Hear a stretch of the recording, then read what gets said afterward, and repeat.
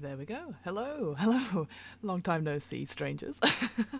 How are you doing? I hope you're doing well. My name is Fiona. I use she, her pronouns, and I run What Am I Rolling, which is a twice monthly RPG one-shot podcast.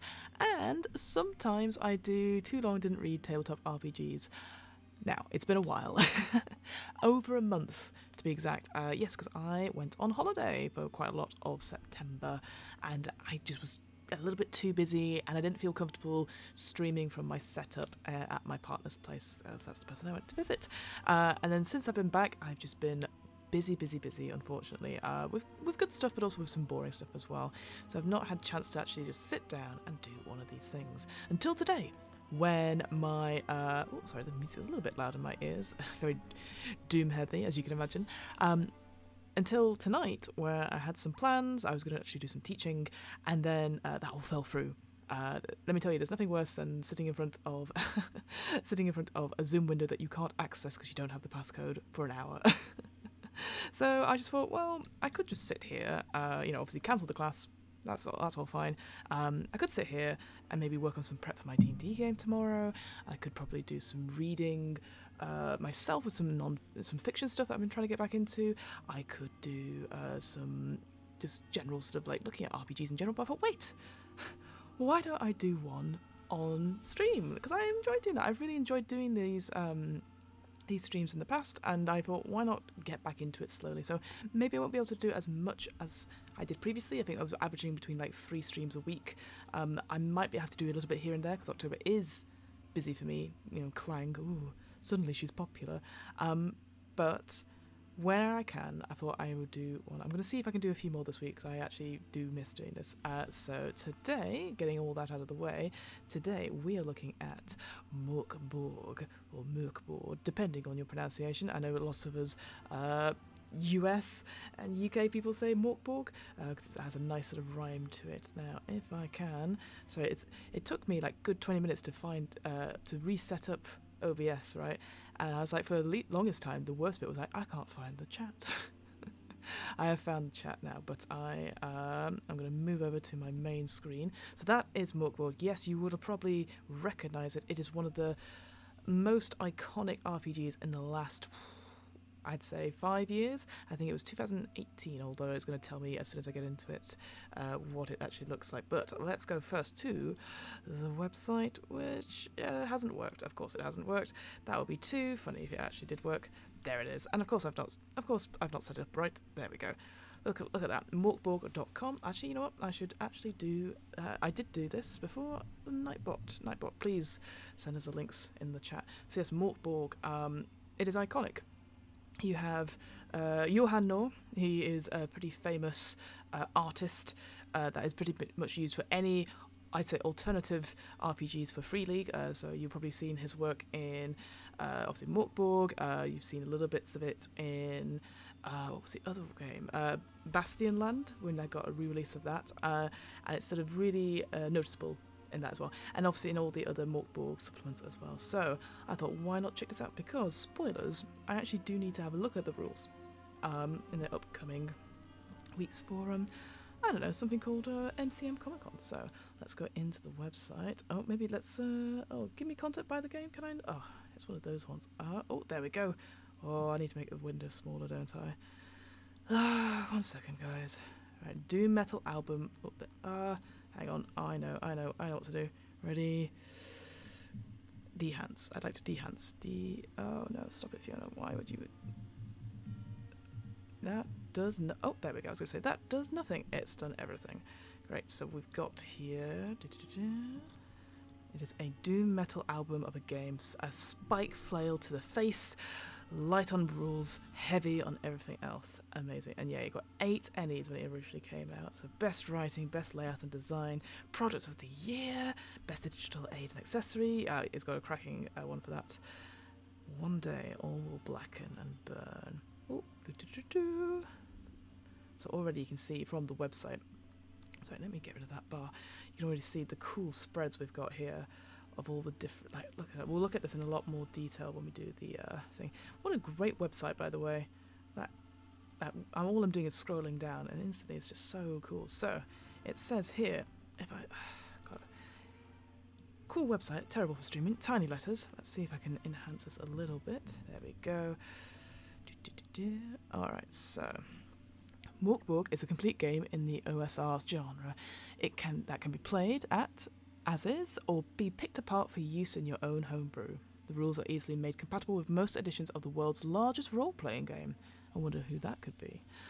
Within the book, you will find a brief look at its dying world, from the two-headed basilisk's Gothic cathedral in Galgenbeck and the Blood Countess Athenala's limestone palace, to the fields of death in Gravenstock and the barren wastelands of Kurgus. The calendar of Necrubel that decides the speed of the world's demise.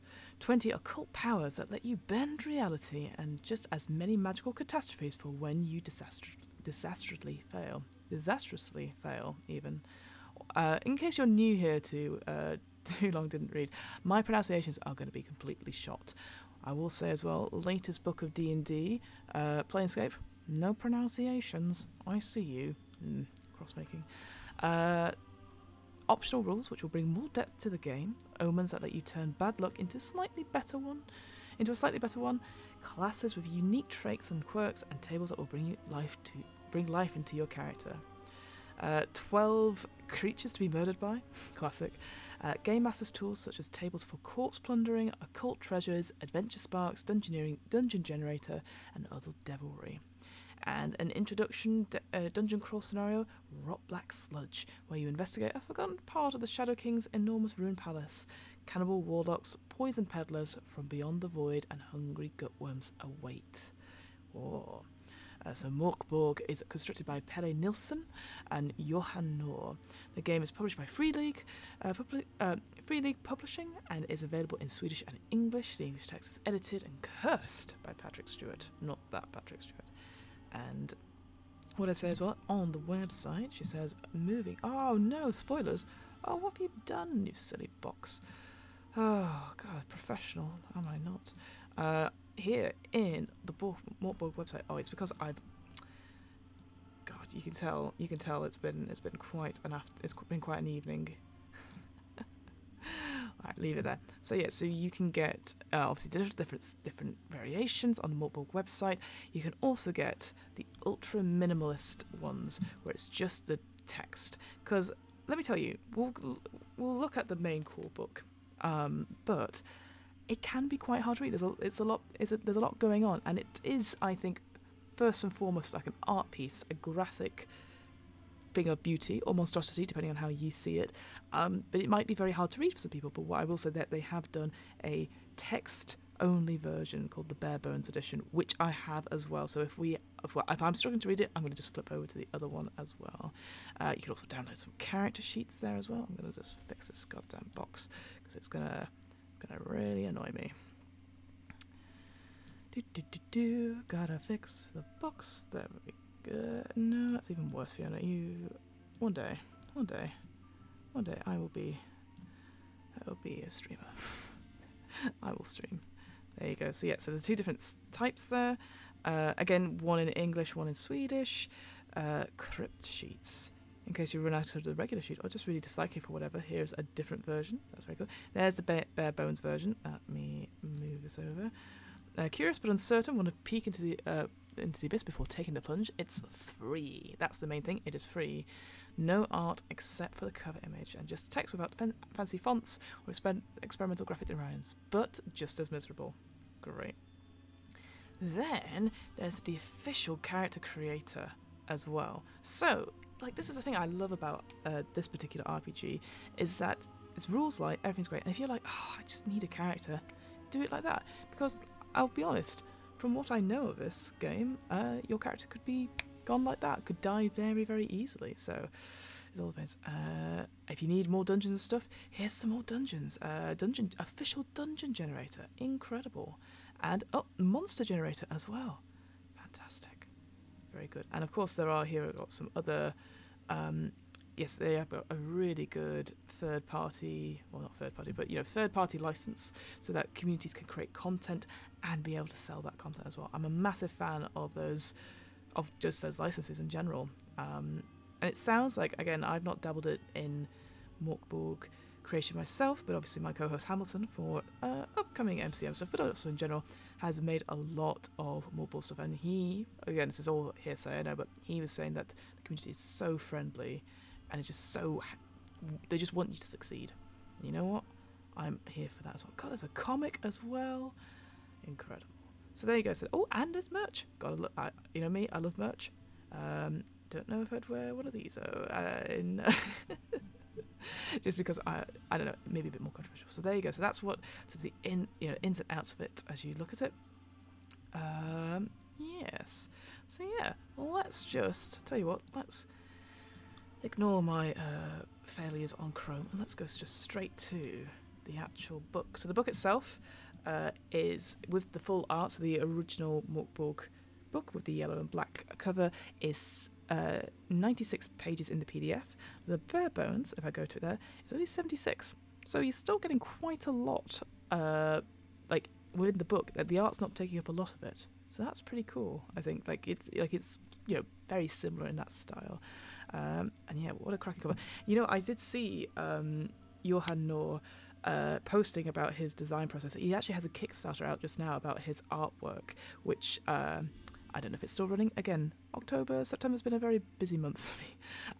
But he was talking about designing, why not just him, but why they came up with the yellow cover and the black font and the black typography and the image for the front. And it's just like, took a screenshot of Drive-Thru RPG, like the top 100 or something like that, and Mörk Borg was like really high up, and he goes, this is why. And Mörk Borg was the only one that stood out in a sea of browns and like dark greens and dark reds, and the yellow was just so eye-catching. And that's what I love about it, is that it just catches your eye instantly. You will see this in the shop, you would see this on the shelf easily. Because that's what it is. It's supposed to catch your eye straight away, which I love. Okay, so first page, and of course, as always, enhance. So first of all, I think this was when I originally read this. I think this was the first time I'd ever seen so many tables on one page, that's not what I mean to say. Like a table on the inside covers without knowing what the game was. I know lots of games do that, by the way, but I just thought that was really cool. So here we've got names. You can get straight away a table for names. So a 6 and a D8 for those ones. You've got D10 occult treasures. You need to just find randomly. A grey ring. A finger width wide. All that passes through is obliterated. Terrifying. That's what I like, is that, again, all these things, like a note explains, one taste from this famine spoon means death from slow starvation. It's just so much flavour in such a small, like, sentence or two, like a little paragraph about these things. Here, number 4, he rolled, the image of a being in this, I can't say that word, malevolent, accurate mirror shows only the shameful truth of their soul. A black pearl. If dropped into darkness, it rolls towards the nearest exit today. Oh, I love that. That sounds like a great treasure. Silver birdcage slays whatever is placed behind its bars, slowly, over one long night. That which is killed reanimates twice as strong as a raging, uncontrollable undead. Amazing. Very, very cool. And then we've also got Traps and Devilry, which is a D12. Well-dressed corpse, booby-trapped. A scorpion-filled basket poised to fall. A lock trapped with a vial of poison gas. Evil urns release cold ghosts. Oh, incredible. And then what the weather's like. It is as black as night, or soup-thick mist. What a great collection of tables we have on the first page. And then another one, a D66, corpse plundering looting. 11 to 16, the remains of something worthless crumbles in your hand. Ooh, I like that one. I just saw that one, that caught my eye. 35, note with PC's names, 1 is crossed out. Bond, a local potent 8 owns the holder of a sizable amount. The Water of Life. Heals 1d8. Test toughness. I'm guessing it's some sort of like resistance save. 10 or go blind. Highly alcoholic. I should actually say at the top of this tabletop RPG, too long didn't read stream, there may be mature themes. You can tell it's been a while since I've done this, so yeah, there might be some content stuff in here that might be not appropriate if you're watching this, or if you're not feeling up to it, just come back when you're ready. But I would say, like, again, with the bare bones edition, you can just read the text and go from there, essentially. And then at the top we've got the result in silver. Oh, so got somebody there as well. There you go. I'm glad I did the warnings just before the image. And then we've got some credits as always. Here's the playtesters, the proofreadings, the original translation by Johan Noor, Christine Plogforce, who is, and Carl Nibleus. They are the two folks who are behind Death in Space, which is another Free League project, which we should probably cover on this at some point because it is pretty good. Johan Eriksson, there's a couple of Free League people. I can say Thomas, sorry. Lots of Free League stuff. Clearly interested there. 2020. God, it feels like it's been much older than that. It's only 3 years old. Mörk Borg. That's incredible. I guess, to be fair, when you launched in the pandemic, everything feels like yesterday and a decade ago. So there we go. And then the full title, raw credits. Pelle Nielsen, who did the original text, ideas and game design, and then Johan Noor, graphic design and artwork, plus a couple of domain images. That's the other thing I'd say as well. Johan Noor, he is a big proponent of using public domain images. He says, like, going onto those sort of library assets, like, I think, again, it's been a while since I've interviewed him, and I've interviewed him twice, but he's saying that there's so many library databases that are full with public domain artwork that you can just take and then make into your own thing. And you'll see in this particular book, he does it to such an extent that it is just it looks incredible. I wish I was good at graphic design, honestly. All right, so let's move out a little bit so you can see the image.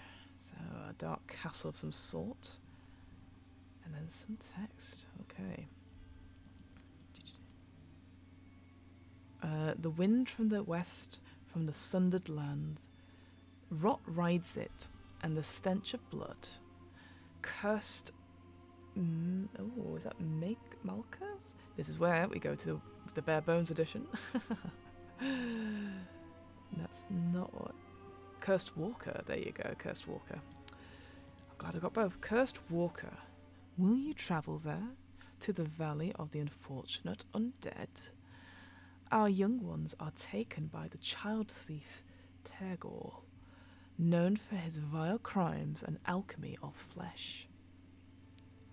Distances shift, paths between the places warp, as if this pale, lightless world possessed a will and bitter life. Its mercy curdled to wrath over a too long age. Who are you? The grave robber with silver glittering between the cracked fingernails. The mystic who would bend the world's miserable heart away from its inevitable end. Most likely it makes little difference. No one has seen the sun in years. The old care more for sacrifice and god offerings and their bawling spawn. Doomsayers are proven right time and again and embraced by hidden powers. Maybe it's best to surrender, to trust your own instinct and skill rather than the whim of the dice. Before all is drowned in welcome silence, life locked in and failing in the dark fort. What was written must be. Thank you, Christopher Hoffman. The Black Crown of Crippled King. Oh, sorry. The Black Crown of the Crippled King in Occult Treasures looks like a fantastic version of a cursed treasure. Let's have a look at it. Oh. Thanks for pointing that out. Otherwise, I'm just going to skip over everything. King. There we go. So number 9, a black crown of the crippled king. Wearing this crooks your body so you become very aware that you and every creature within 100 yards gains plus 10 to attack rolls, but minus 10 to defense rolls. Rolls that go above 20 count as crits, and below 1 as fumbles. The worn crown can only be removed in the pale light of a full moon. You're right, Christopher. That is absolutely cracking. Oh, so good. Yeah, do call out if you see anything, by the way, because I will just be like, going to and from. But yeah, I love that. All right, what else we got? Anuk Slauger. Pronunciation's my worst. Monk of the Cretan Order encountered the basilisk Verhu in the year 565 and set down that creature's whispered prophecies. These lost texts came to be known as the Nameless Scriptures. 300 years later, whilst working on a new cathedral, the two-headed basilisk, an orthodox branch of the Cretan Order, uncovered Schleger's tomb, and with it, the scriptures. Since then, all events described within have come to pass. The prophecies are absolutely factually true, and have thus supplanted all other scripture. Around this cathedral has grown Galgenbeck, the greatest city that ever was. The basilisks are 2 and 2-headed. The 4 heads have argued for hundreds of years. Verhu predicts the inexorable annihilation, and since he's always right, has become utterly full of himself. He is also the head worshipped most. If you could learn the codes of the apocalypse, perhaps the right offerings might avert it. Verhu loves his position and hungers for temples to be raised in his name. Known. Must be known, that's from the other page, right? 3. When the world was but water, dust, and clouds thick with plague-fat flies, came she, the first of the basilisks. From the cracks of Berggen crypt she crawled. She bears the head of denial, Lucy, who looks up and down. Yet all shall be well. Her twin, Ark, head of deception, claims to be the first prophet of truths, now prostituted by Verhu. Few have ever seen her, the oldest, but many walk her twin paths. She spawned many since the dawn of time, their conceptions not without agony. All were cast down the cliffs of Berggen crypt, only he survived. Down in the valley of the unfortunate undead, his eyes locked upon the mountain's peak, he spits out curses upon his evil mother. The head, Gorg, is bitter, rank with envy, that only his twin Verhu knows the damned truth. Time and time again his prophecies are brought to be. The piles of gold gift riches from his faithful teeter and slide, so tall are they. Whoa, look at this, see? Look at that image. Incredible. 4. The world dies even now. Reality decays. Truth becomes dream, and dream truth. Cracks grow in the once stable structures of the past, allowing things misshapen and vile to worm through, emerging into day's wan light. The known world closes in, bound to the west by the massive Berggen crypt. With its catacombs and ice-capped peaks, and surrounded by the endless sea, to the north, south, and east. Many have ploughed the waves' furrow in search of new lands. They all return against their will, alive or dead.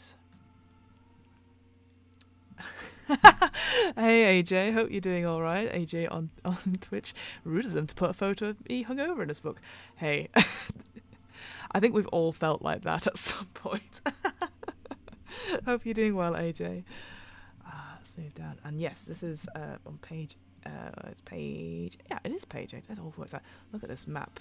So again, this is very... I don't want to be a person who is an expert on Johan Nor, but it's very typical Johan Nor sort of imagery. So you can see there's bits of it put together from different pictures, different typography, just a general set in general, which really just encapsulates the feel of this place. I wonder, if I go to the bare bones edition, what the map looks like in there. I don't think there is a map. No, there is not a map in here. That makes sense. There's no images in the bare bones one. But yeah, so we can see. What can we see here? If I take a look-see in. Which it says. So there's the capital, so to speak. We've got a few. There's the Valley of the Unfortunates and the big sort of mountains, Bergen's Crypt. I think that's how you say it. Who knows? And the endless sea that surrounds it. It's almost like a big island. You've got the wasteland and Ondar here. I think that's the name of that river there. Next to, I want to say, is that Grift? Is that the language there?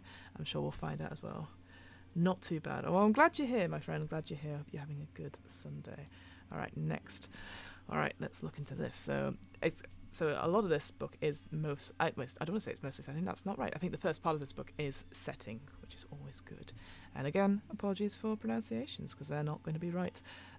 Galgenbeck, in the land of Tuvland, is the greatest city that ever was. No king or queen rules in Galgenbeck, but an archpriestess, Yosefan Migol. Deep beneath the cathedral of the two-headed basilisks, in the cool black chamber crossed by shards of light, lies her throne. Yosefal, old but still young, commoners gossip that she concludes with the god Necrubel, who gave her eternal life. Necrubel, the shadow that covers all. Necrubel, the melancholy, crop failure, conflict, and war. It is said he whispered the apocalyptic prophecies in Verhu's ear. As time grows ever shorter, the two-headed basilisks become ever more desperate in their recruitment. To take one's own life is considered sinful cowardice. The road to salvation lies through mortification of the flesh. The apocalypse is met with eyes wide open. Only then can the soul be allowed passage to the shimmering fields. Heretics and, apostates are hunted down and corrected, in public and at length by the Inquisition. Oh, I'm going to double check what that is. Hang on, this is not fair. I see. Okay. In Sveltland also lies Sorkosk. The forest seems lately to spread unnaturally fast, past tangle and wind and wind in the overgrown gloom, leading wanderers astray. Far in the depths of Sarkash. That made more sense. Sarkash. Sarkash. Always where one least expects to find it, in a halo of dying trees, is Graventosk, a truly ancient cemetery filled with mausoleums, blank-eyed cherubs, stagnant fountains, plague pits, and ordinary graves. But hasn't it grown warmer in this usually cold place? Do you hear the frantic scratching? The air feels heavy, stale, and hard to breathe. Rising over Graventosk is rage rising over pain is the palace of the Shadow King, a Gothic black castle like a mirror to the cathedral of the two-headed basilisks in Galgenbeck. Most of the palace lies in crumbling ruins, home to the unfortunate souls sheltering beneath its broken halls. None dare dream what might lie under the rubber-covered catacombs and cellars. Tunnels sprawl beneath like writhing roots, digging deeper into the cold earth like cancerous veins. The inner wing still stands, acting as the home of the Shadow King, a being obscured by ritual. The slaves of the servants of the courtiers of the king come forth and do his will. What a cracking image that is. The title is hereditary. Sons are always born to the Shadow King. It's whispered princes of that line disguise themselves as ordinary men wandering the ruins, engaged in games and tricking travellers, multiplying the miseries of their people. Grift. From ages past, Grift grew upon an eastern peninsula of the endless sea, cut from the world by a bottomless moor. Cut from the world by the bottomless moor. So that will be the river, not rum, as I stupidly said. The thriving city-state can be reached only by the three bridges of such might and cyclopean. Yeah, I'm trying to say cyclopean size. It is said that only enslaved giants could have raised them. Grift was once a place of harmony and the light of reason, a shelter from the plague-racked, war-torn world beyond. But the world turns, and even the moor can't protect Grift from its inevitable fall. King Sigfrum the Kind is mocked in the street. Much of Grift has fallen into disrepair as vile creatures begin crawling from the dried, cracked earth. Each night, the bridges scream and roar like great ships grinding upon rocks. Sigfrum is defeated. He knows the end is near, believes the prophecies of Verhu, and so kindly and calmly prepares his people for death. Huge parchments dot the streets and calendars of despair, marking each correct preparation and time, and its time. Each day a leaf is turned, and when the last page comes, Sigfrum will march his people to the cliff Terion, to fulfill what is written. Terion, a 1,000 meters of vertical rock with a raging sea biting at its base. The Inquisition of the two-headed basilisk is not too keen on the heretical suicide scheme of Sigfrum the Kind. Very good. Oh, so far, again, it's such a... all this writing, it's definitely something good. And if I was putting together a game of Mörk Borg, I would definitely want to recite this, hopefully with the correct pronunciations, to the players, to get them that sense of feeling, this sort of almost like the religiousness of the words, if you see what it is. It is like almost a prophecy, almost like that sort of like 9 for the humans. You know, what's it? 3 for the elves, 5 for the dwarf lords, and 9 rings for the leaders of men. That sort of thing. Anyway, Kurgos.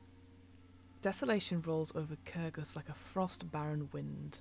The lawless and forlorn trek across its ice-racked expanse, crawling over its plains or cowering in the cracked earth to flee the Blood Countess Athelia.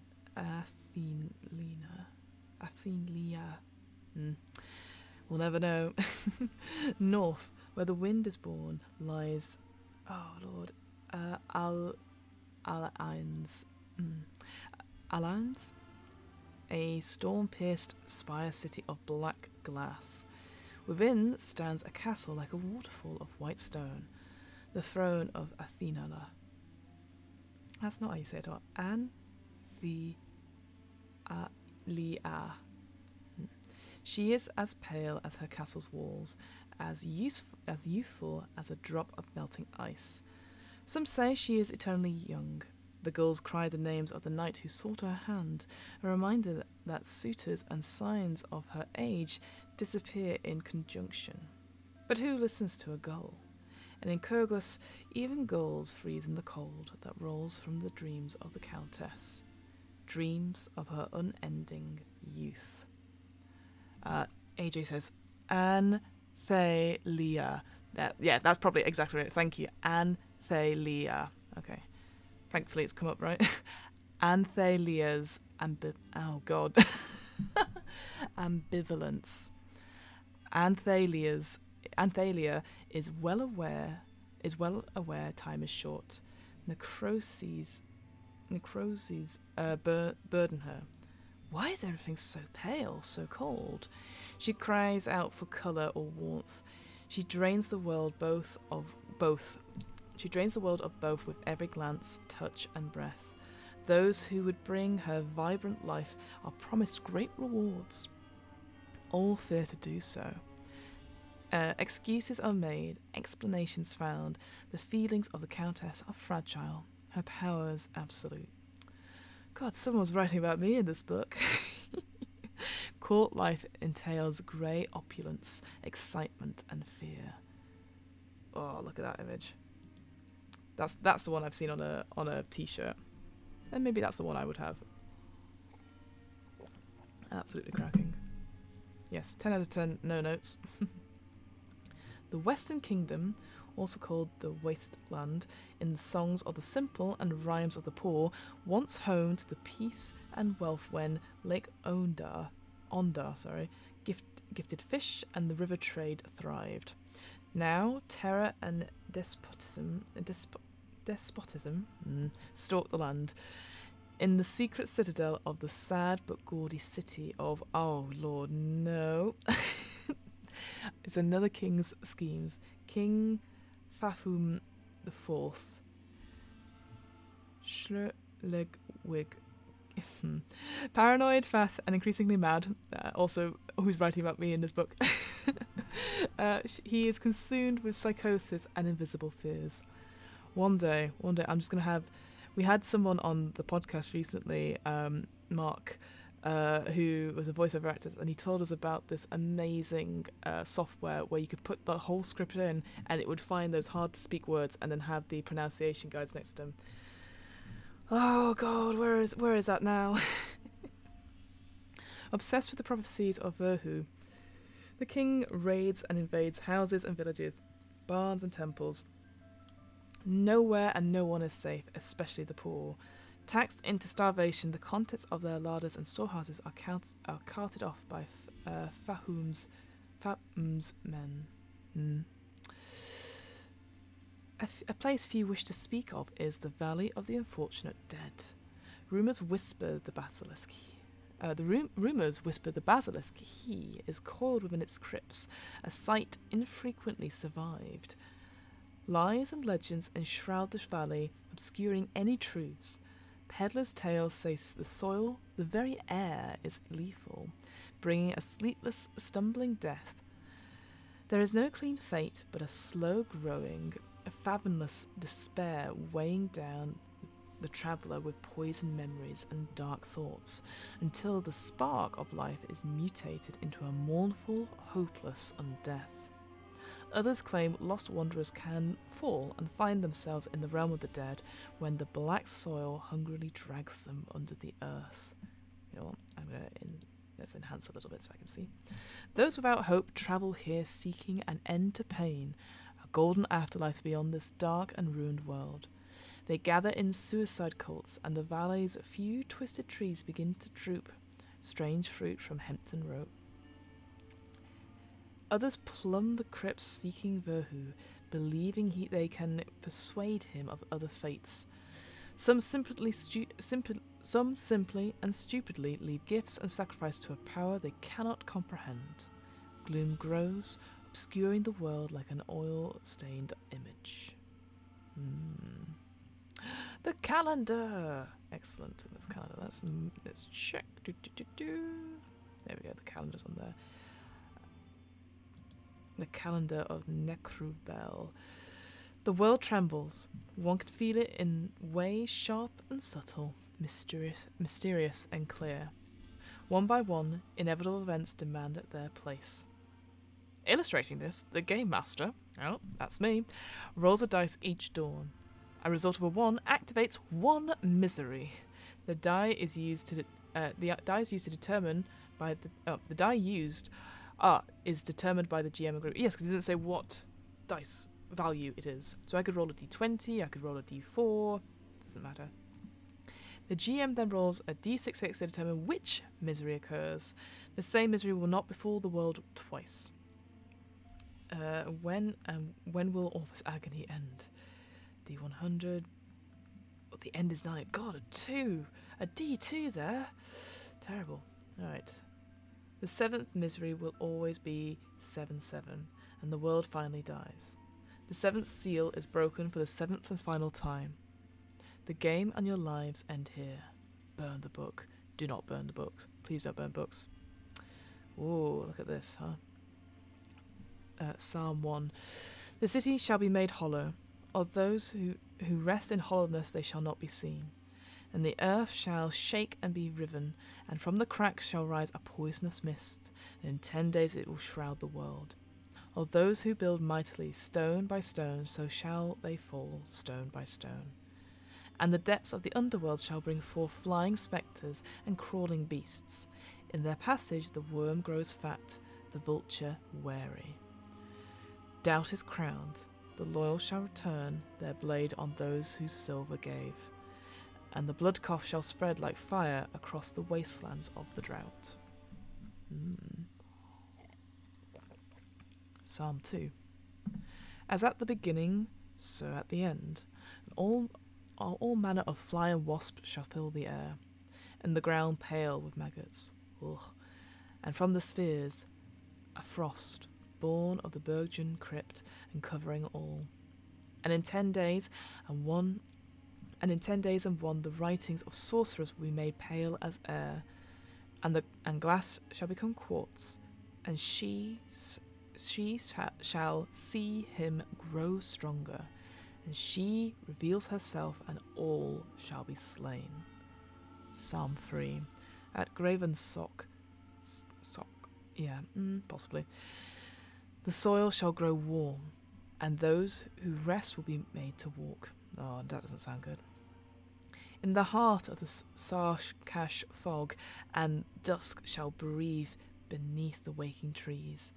That which was hewn by man shall now hewn in turn, and hunger shall come among you. You shall dig roots and pull children from the breast. The gaunt shall prey on the gaunt. The great shall be made poor, and the poor poorer still. There shall come rain unending, and the day shall be made night by its coming. Brother shall slay brother, and sister poison sister. Psalm 4. For 5 days and 5 nights mother's flesh shall be the cloak of demons, and for 5 days and 5 nights shall fathers weep. Look to the west, forth comes fire and a horde, and the kingdoms burn. The lyre, arc, shall make knots of the hearts of men, sundering the strongest bonds. Behold now the endless sea, where the Leviathan causes waves waves to be as mountains. And the Leviathan shall come among you, children winter-born and fated to fall before snow, both shall it take. The lake and the brook shall blacken, and the water become tar. The trees shall wither, shrivel, and die, and birds shall fall dead from the sky. In one night all those who have not yet of 7 years and 7 days shall pass, born and unborn, and dawn shall give them life as eaters of men. Oh no, not good. The sky shall weep fire, and a great stone shall plummet as a city fallen from heaven. Its gift is death, and madness is its herald. And the last king and last queen shall wither to dust. Their wretched courts are devoured by wolves. Number 6. You shall know the last day is come. The sun shall set and never rise, and the day shall be as night. And day shall be as night, and night as day. You shall not sleep, and neither shall you wake. Quick. All very uplifting. I agree. Riveting. God. Where's the songs, though? That's what I want to know. Going back to pronunciation. And Thalia shall have her will, and drink all colour from the world. Those who walk on 2 legs shall be nameless as beasts of the field. The earth shall wane, bringing back black serpents forth from within the earth, and the unnamed enter the earth, passing through the veil as it is sundered by Dejamun, the left underling of Necrubel. And Psalm 7, the last. All praise Yetsebu Nichu, the underworld's nightmare, a black disk which stands before the sun. All praise virtue, beaming with delight. All praise the fire which burns all, and the darkness shall swallow the darkness. Yeah, gosh, what a sermon. So I assume when it talks about the D66 to determine which misery occurs, it obviously is referring to these things, which is really cool. I really like that. So each of you could have up to 66, like obviously depending on your thing, that you roll the one, depending on what it is, and then you can get one of these things, and so it means that the end is coming no matter what. You could just have a really bad set of rolls depending on your roll. I really like that. I think it's good and really incredibly well written. Alright, moving on. In this world there are those who seek riches or redemption. Some say the apocalypse is escapable, that it may be even stopped. And there you walk in discord and despair. One hand holds a 2d6 times 10 silver, or S's, and the other holds a water skin and d4 days worth of food. Your soul and your silver are yours to own and equally easy to lose. To begin with, you are what you own. Oh, look at those images. Cracking. Let the good times roll. So this is there you go. I was going to say, it's all over the place in terms of, like, if you're trying to, like, oh, which page should I look to for the character creation? So here, this is the main sort of rules. So you randomize your starting equipment on this page. So here, so you do a D2, a D6, a D12, a D12, depending on what you get. That will be in your equipment. So yeah, so that's equipment. I'm guessing this is, this is weapons, and that's armor. Super. And you roll your abilities, which is going to be on the next, or hopefully on the next page. It might change. Roll your hit points and name your character if you wish. It will not save you. Optional rules. Start by choosing or randomizing a class. So yes, there are classes in this game as well. It reminds me very much of Troika, I seem to remember. Follow that class's instructions for rolling on the equipment, weapons, or armor table. Roll on the tables, 36 to 47, and then roll a number of omens, which is really cool as well. So it's interesting because it already starts off with, like, compared to other games which talks about, like, oh, here are the 12 classes, but if you want to create your own, it usually introduces the classes first, or the archetypes first. Here it's like, roll it all randomly first, or if you want, optionally, you can have a class. So I quite like that because it instantly makes it, for me, like, I can instantly go, oh, well, what if I want to homebrew a class, if you see what I mean. Weapons. Oh, so here's an example of weapons. Sorry. Yes. Sorry, Fiona, I'm going blue. Oh, I was completely wrong. And ignore me. Yeah, this is all your equipment. These aren't separate ones. So yeah, so you roll D6, D12, and a D12 to get your little bits of equipment. And then weapons is a D10, or a D6 if you begin with a scroll. So here we've got all the different weapons. We've got femur, we've got a staff, we've got a short sword, knife, we've got a warhammer. Sorry, it got red on you, my friend. Sword, a bow, D6 with a presence, plus 10 arrows, unarmed possibly. So you don't get anything. I guess you probably always are unarmed, don't you? A flail. Did I miss 9 somewhere? Sorry, I'm rushing up and down. 7, flail. 10 is, it's got to be on the other side, isn't it? Crossbow, and then the Zweihander is the 10.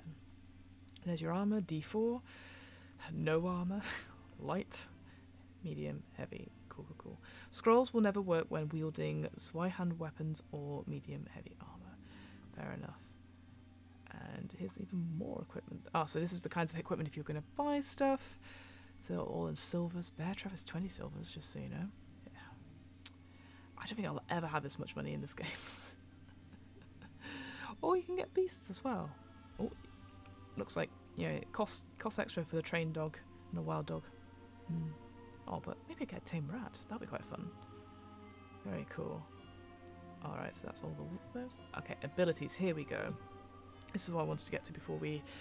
Well, I'm probably going to finish in, like, the next 25 minutes knowing me, because I've got stuff to do. So let's see. So abilities. So we have agility, presence, strength, and toughness. Agility is basically defending, balancing, swimming, and fleeing. Presence is perceive, aim, charm, wield powers. Strength is crush, lift, strike, grapple.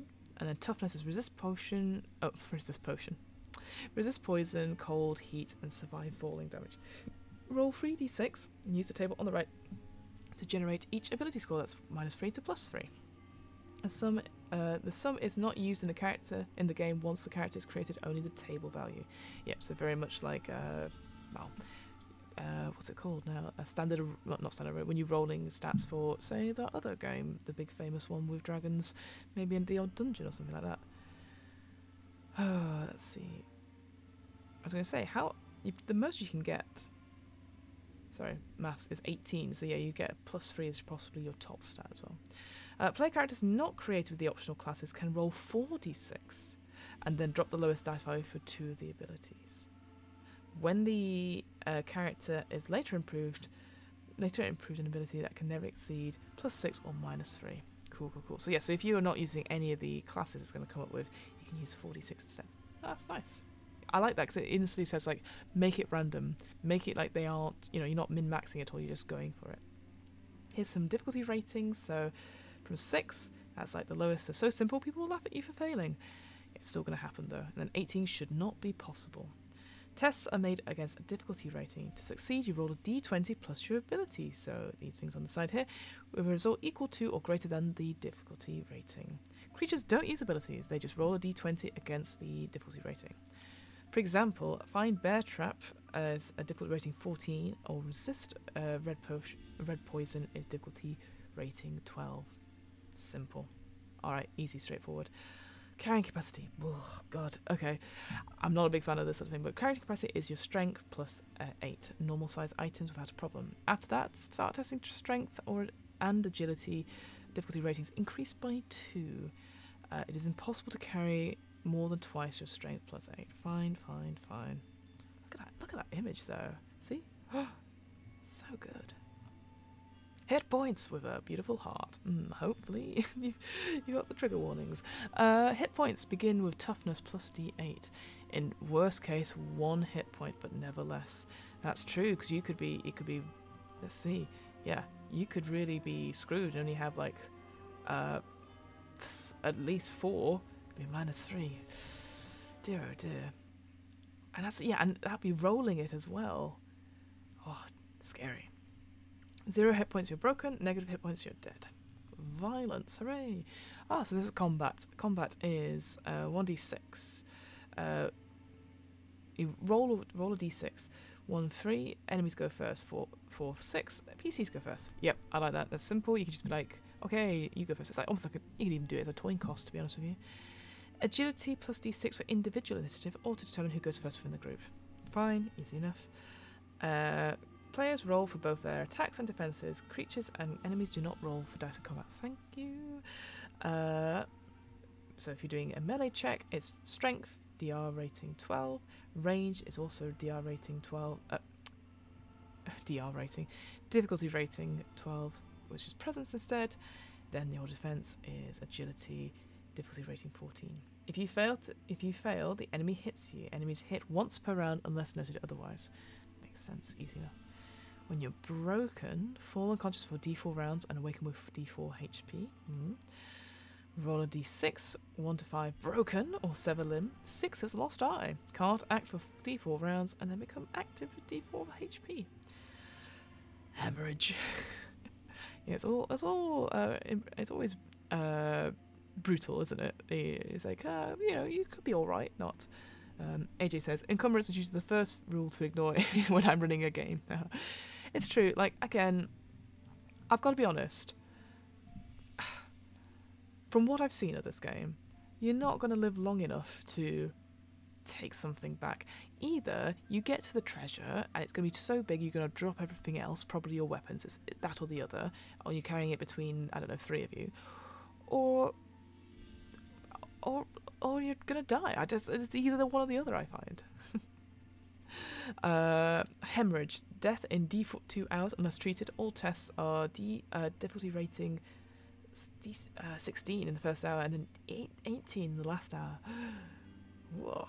And then 4 is just dead. And then, all the damage, I'm guessing, is the same. It's just you didn't have any stats for this? yeah, you don't have any stats. Fantastic. Yeah, so it's just like hit it. You just got to get over these ratings, and then you get the damage here. So crit, sorry, crit natural 20. So attack with double damage, armor protection is also reduced by 1 tier. So cool. So you got first tier, second tier. I wonder what that actually defense PC gets a free attack. So you get natural 20, right? Oh, I guess is tier related to weapons? Sorry. This is equipment. There you go, some tier 1s there, I see. Maybe? Present. Doesn't really say. I'm sure someone will tell me. If in doubt, double damage. A fumble, on the other hand, is... the weapon breaks or is lost. Defense, the PC takes double damage and the armor is reduced by 1 tier. When armor is damaged, penalties to strength and agility tests are not modified. Armor reduced below first tier is ruined, and can't be repaired. For armor repair costs, see equipment page. We're good. How long is a round? A round is long enough time to make an attack or use a power or traverse a normal-sized room. Now, if we were talking about, say, London-sized rooms, would that mean you could traverse 2 or 3 London-sized rooms in a round? Usually there are 10 rounds in 1 minute, so 6 seconds. Very good. Oh, look, AJ, it's you and me. Gotta laugh, haven't you? Otherwise you cry. Rest. Catch your breath and have a drink. Restore D4 hit points. A full night's sleep restores D6. Without food or drink, no hit point is restored when resting, and after 2 days, a starving PC loses D4 hit points a day. An infected character does not benefit from resting. Instead, 2d6 HP is lost daily. Uncanny, lol. Oh, hey, Dead Toothbrush. How you doing? How are you doing? How's your recording? I hope you had a good one. I've been editing a certain Howard today, and will send you the episode later. Oh, well, that's very kind of you. I was supposed to write some more of that, actually, to actually give you a less, say, D&D version. But yeah, I'll be glad to hear the result and see what we can do to make it better. You just joined us for Mörk Borg. I'm just slowly going through it for, I don't know if you know, Dan, but there's NCM coming up. I think you're going. I've got to learn the bloody rules to bloody Mörk Borg, haven't I? Reaction 2d6. Oh, I guess this is the monster, right? When meeting creatures whose reaction is uncertain. Tag yourself. Which one are you today? I was almost friendly earlier when I couldn't teach my class. Almost friendly. Morale. Most enemies will not fight to the last drop of blood. Roll for morale if the leader is killed, half the group is eliminated, or a single enemy only has a third of its HP left. If you roll greater than the creature's morale value with 2d6, it is demoralized. Roll d6 to see if the enemy stays or flees. So surrenders or flees, sorry. God. Oh, what a great image. Oh, wow. This is me now. That was me earlier when I was trying to get onto Zoom. Getting better. Or worse. So this will be the advancement stuff. Again, I assume you can do a campaign in Mörk Borg. However, it feels like it's very difficult to do. The Game Master decides when a character should be improved. It can be after completing a scenario, killing mighty foes, or bringing treasure home. When this happens, the following things occur. More HP. Roll D60-10. If the result is equal to or greater than your current maximum HP, increase it by D6. Oh, don't give me that. Roll 2d6-10. What if I got 60? I'm like, yeah. And he goes, right, roll a D6. And then it's like 1. Oh, give them that. Give them the thing. I don't know. Left in the debris, you should find a D6. Some treasure after you level up. Ability changes. Roll a D6 against every ability. Results equal to or greater than the ability. Increase it by 1. Okay. To a maximum of +6. That must be the that must be your actual modifier rather than the actual number that you rolled to get that modifier. Result. Wait, what? I didn't read that last line. Results below the ability. Decrease it by 1. Oh, Mörk Borg, you're so cruel. I love it.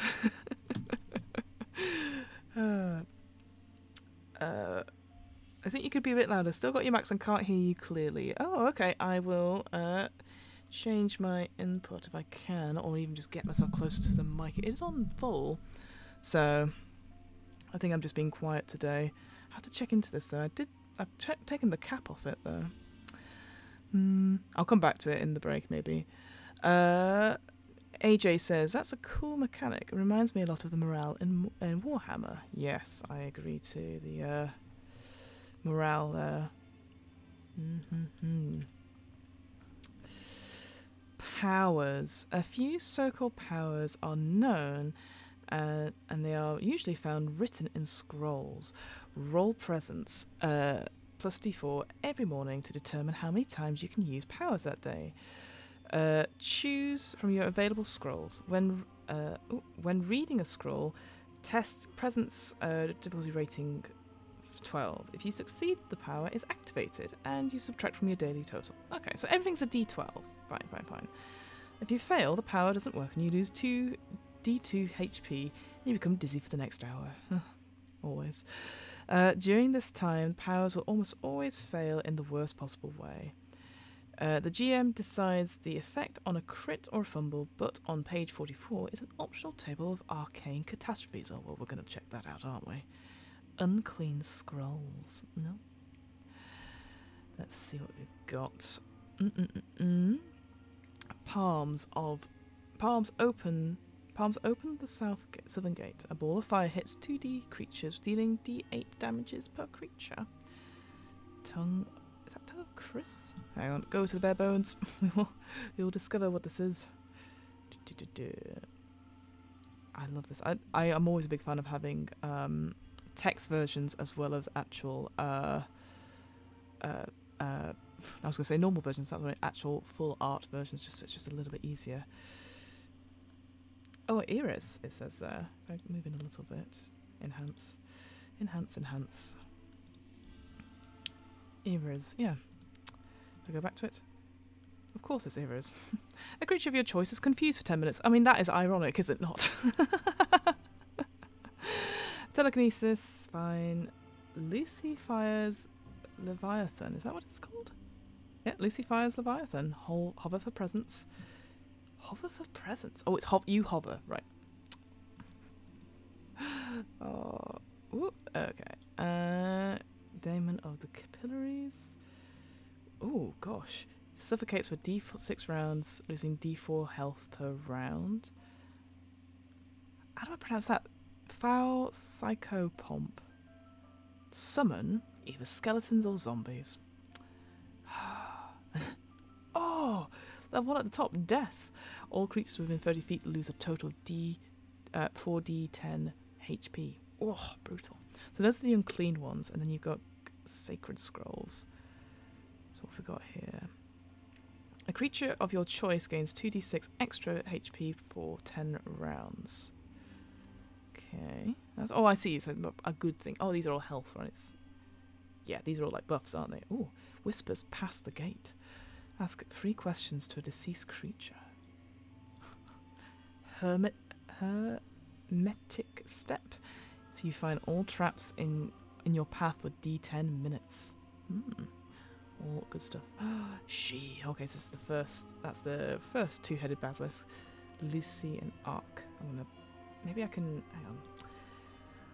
It's a 2-page view. There you go, you can see the full, oh, look at that. Cracking. Absolutely cracking. Get that on a postcard, huh? The basilisk demands. So here's a list of demands that they could make, and maybe for as a quest hook per se. Blood Day bread. It does look like a bit like, which one's Paul, which one's Prue?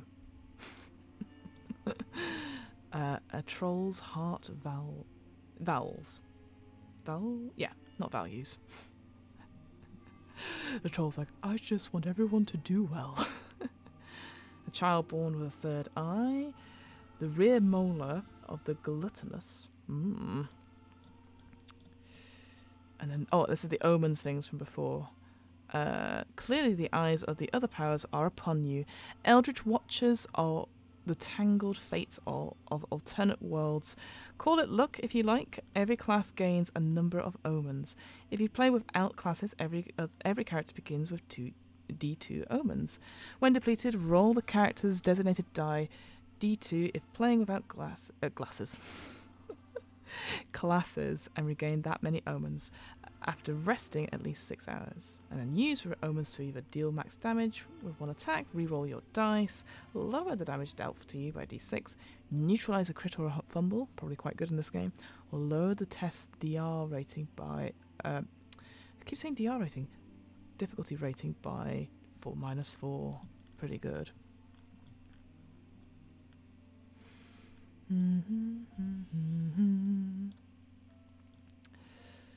Some optional tables. Trauma, a bad childhood, hidden history, or twisted fate attending your birth has already shaped you.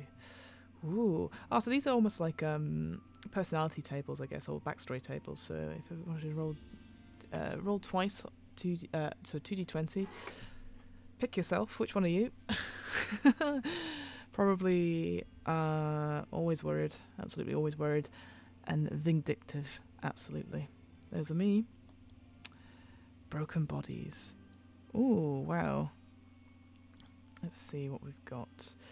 A long tangled hair, at least one cockroach in residence.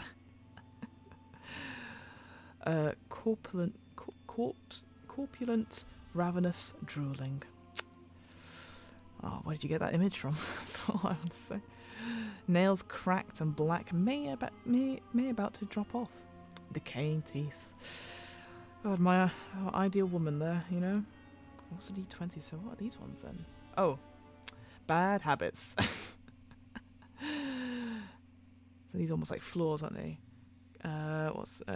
Unable to get to the point.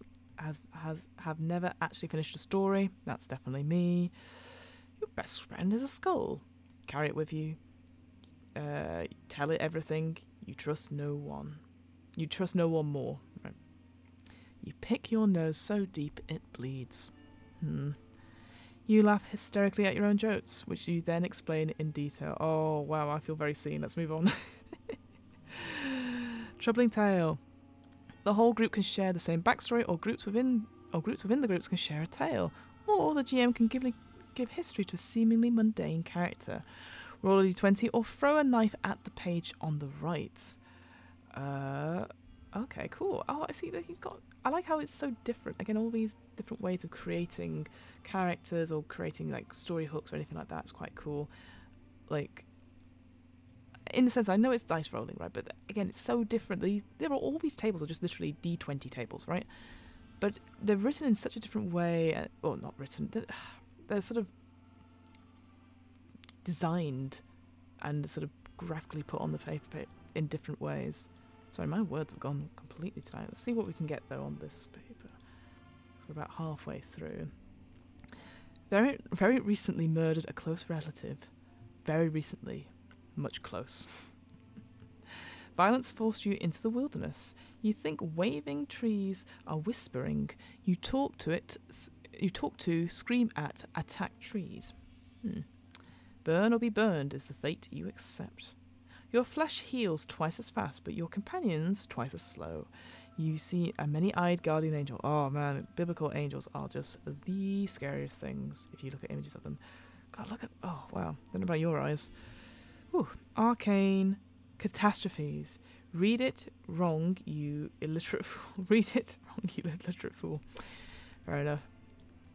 So yeah, so if you failed casting a spell, you get one of these results. Oh, what's that one? If you roll a 2, you feel fine, it's fine. You postulate with a magical STD. Those intimate with you will die of plague within D4 days, then rise as woeful weeping zombies who track you down in your dreams before finding you in reality. Oh no! Not the ex-lovers coming back to haunt you. You've got a long list of ex-lovers. Around you falls the unending snow of black ash which only you and the mad can perceive. Water sickens you from this day on. Only ash, soot or burnt remains can quench your thirst. Awful.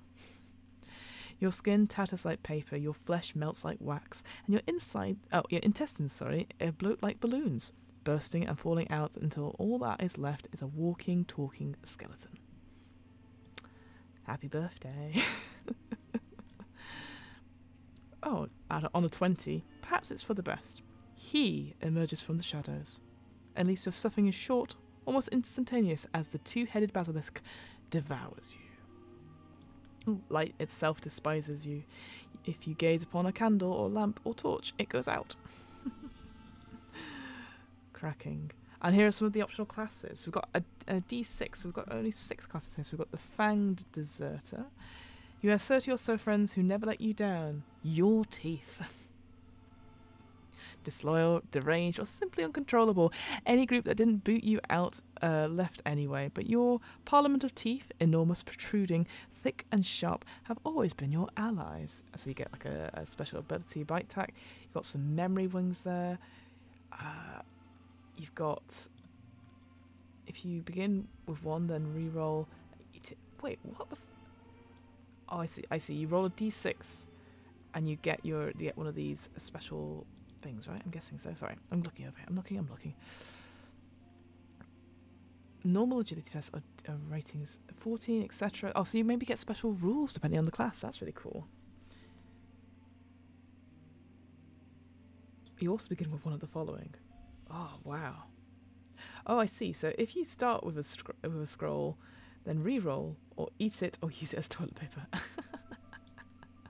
Let's have a look at a couple of these. Wizard's Teeth. 4 weird teeth rattle within a blackened pouch. Before battle, roll a d6 for each one. For every 6, one of your attacks deals maximum damage. Nice. Then we've got the Gutterborn Scrum. Oh, terrifying. No, thank you. What did they do? An ill star smiled... Ooh, get rid of this. Get rid of that. An ill star smiled upon your birth. Poverty, crime, and bad parenting didn't help either. In your community, an honest day's work was never an option. Not that you ever tried. What are you, some sort of mug? A razor blade and a moonless night are worth a week of chump work. These are the things you get. Some speciality stuff there as well. Some bad birth memories, of course.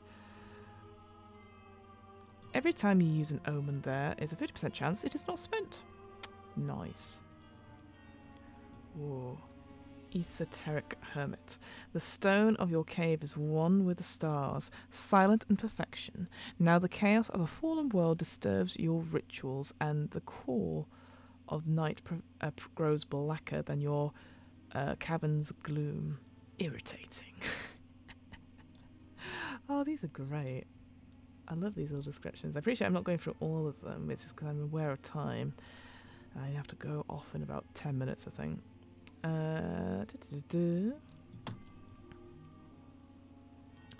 No lower back claim on that table, though, so it's not all bad. True that. Bard of the Undying. You learn your melodies through the other world. The music of your harp gives a D4 on reaction rolls. Wretched Royalty. Oh, let's look at this image. Oh, what a cracking image. Wretched Royalty. Bow down only by the memories of your own lost glory. You could never submit to anyone else. Not you, of noble blood. In brackets, not that you ever expect any of these peons to understand the depths of your sorrows. Painfully average, you are just no abilities. Roll a d8 on the weapons table, roll a d4 on the armor table, but re-roll any if you receive any heavy armor. You begin with 2 of the following instead. What does it say here? Things were going so well. Oh, so that's your oh, that's probably the reason why you're out on your luck. What's this one? The Barbaristas is magical, intelligent, arrogant, and vain. He can also talk. If you can persuade him to care, the Barbarista occasionally adds +2 persuasion to presence tests involving logic and intellect. The horse may be smarter than you, and it is quite aware of this. Oh, it's the Incredible Horse. Oh, excellent. Excellent, excellent. The snake skin gift, an expensive sandalwood box bound in snakeskin. It contains, a seemingly ordinary dagger wrapped in silk. The dagger does D4 damage, but on a 1, the target dies immediately of deadly poison weeping from the blade. Ooh, does that say heretical priest? I'm gonna just double check. Remove. Ooh, let's get out of here. Get out of here.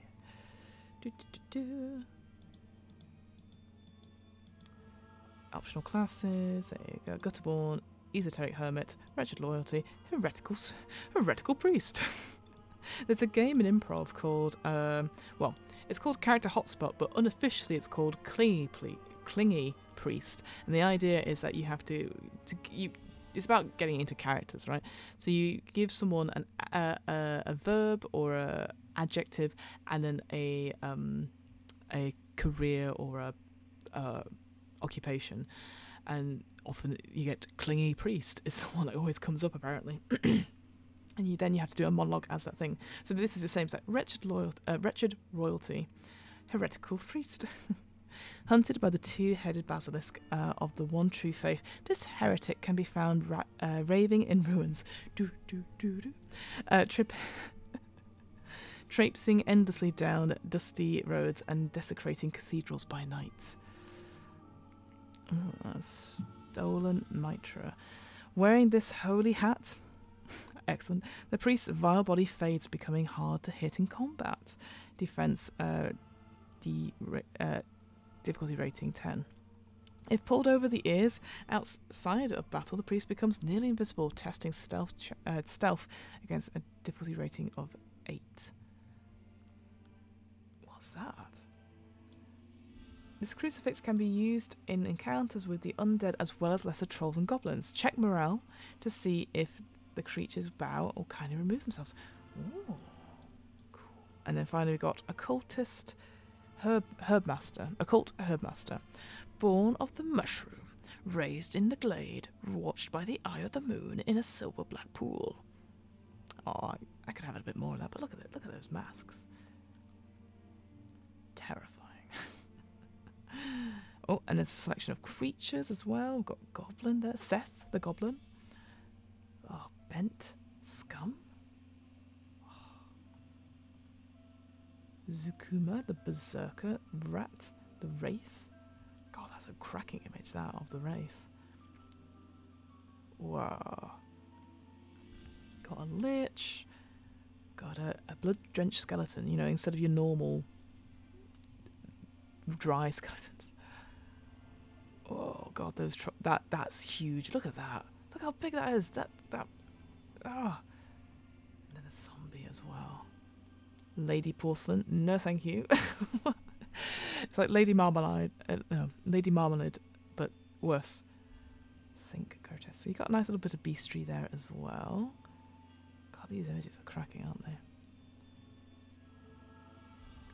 they? Outcast followers. What does it say there? Money might cross hands, but these weirdos don't cost silver to hire. Vagrants and refugees, driven by loneliness, they just want somewhere to belong, which is exactly why they often break into a run and disappear, usually at the most critical moments. Cool. Alright, so you got some followers there as well. So we've got an Earthbound, a Wild Wickhead, a Pale One, a Prowler. And then you have the adventure. I think this is the introductory dungeon crawl, which I won't spoil for people, but it goes.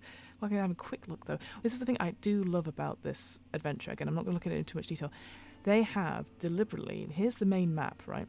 But then on every page, it tells you. You know, if you're referring to the room and the number, they've got the little mini room at the top. And I just thought that was absolutely cracking when I first saw that. Oh, it just makes it a lot easier to work out.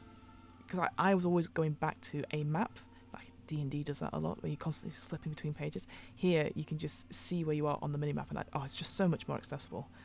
Absolutely love that.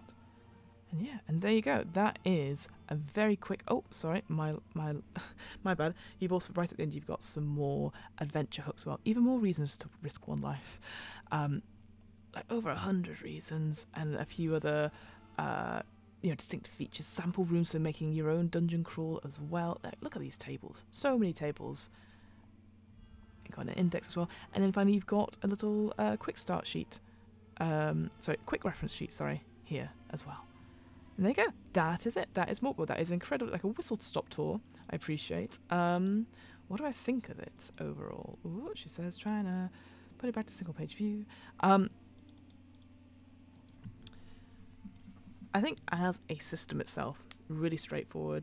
Put it together. You can come up with creatures like you can come up with characters like that, right? And it's easy to recreate a character or to create new characters if your character dies.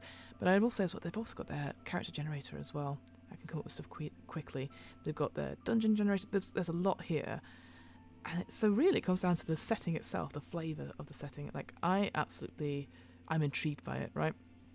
I think maybe there's a bit of a false impression about, because it's not horror, right? I say this as someone who's been reading Cult Divinity Lost recently, and that's really bad in the sense of, like, there's a lot of stuff in there that it's like, how can I put this into a stream game, or how can I record this as a podcast that people will be able to listen to and not have to maybe take breaks that often. I think Mörk Borg, it is definitely vibes, right? It is definitely vibes.